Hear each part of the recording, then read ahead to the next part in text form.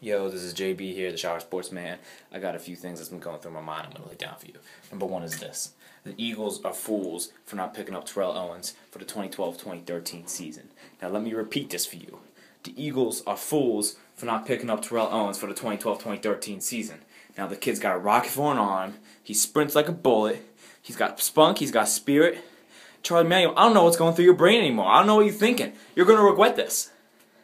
What are you doing with your first round draft picks? You should have picked up Terrell Owens the second he became a free agent.